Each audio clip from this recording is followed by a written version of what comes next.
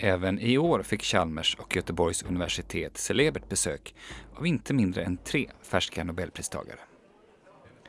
En av årets mest uppmärksammade prismottagare är Ahmet Üzümcü, generaldirektör för OPCW, organisationen som arbetar för att utrota kemiska vapen.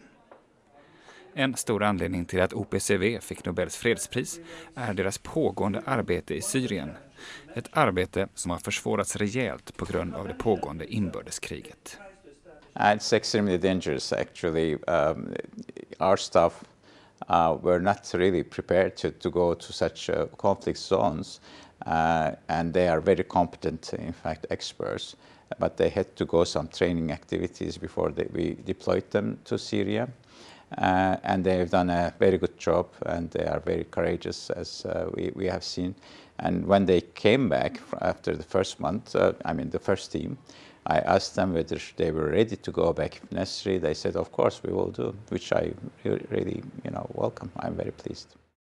82% av världens kemiska vapen har redan förstörts och inom några år tror OPCW att det bara finns 1% kvar. Men det finns fortfarande länder som inte skrivit under avtalet om att förstöra sina kemiska vapen, bland annat Nordkorea, Egypten och Angola. The remaining 6 countries, we expect that they will take the decision to join the organization as soon as possible. Once they join, they have the obligation, of course, to declare everything they possess, and then those weapons will have to be destroyed under the verification of our inspectors, as it happens at the moment with others. Our motto is, in fact, working together for a world free of chemical weapons, and it's feasible, it's a realistic target. I think we may reach it within 5 years, 6 years, if the remaining countries also join us.